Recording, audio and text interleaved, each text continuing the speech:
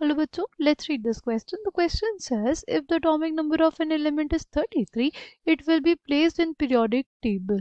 It will be placed in the periodic table in group first, right? Third group, fifth group, or yeah, seventh group, right?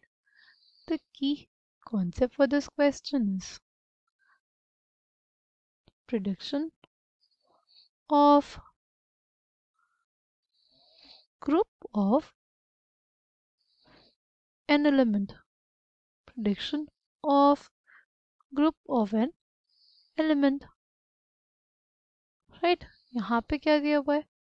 यहाँ पे atomic number 33 दिया हुआ है, right? अगर इसकी filling करते हैं लोग तो क्या आ जाएगा हमारे पास? ये हो जाएगा argon 3d 10 4s2 4p3, right? 18 हो गया आर्गन के लिए, फिर 28 और 2 28 और 2 30 और ये 33, राइट? अगर हम लोग बात करें मॉडर्न पीरियोडिक टेबल की, राइट, मॉडर्न पीरियोडिक टेबल के अकॉर्डिंग ये किसका पार्ट होगा?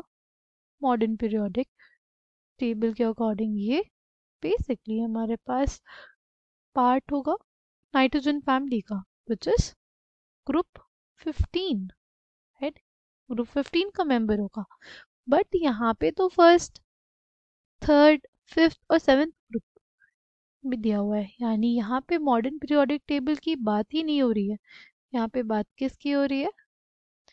मेंडलीव्स पीरियोडिक टेबल की। मॉडर्न पीरियोडिक टेबल में एलिमेंट्स को अरेंज किया गया है on the basis of their atomic numbers, but जो मेंडलीव की पीरियोडिक टेबल थी उसमें जो एलिमेंट्स हैं उनको अरेंज किया गया था according to their atomic masses, right?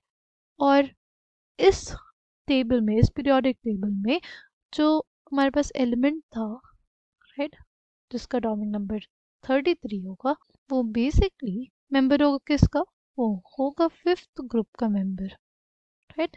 Mendeleev की टेबल के अकॉर्डिंग जो एटॉमिक नंबर 33 वाला एलिमेंट होगा वो फिफ्थ ग्रुप में होगा, इसलिए ऑप्शन सी करेक्ट हो जाएगा इस क्वेश्चन के लिए। I hope you understood it well. Thank you, all the best.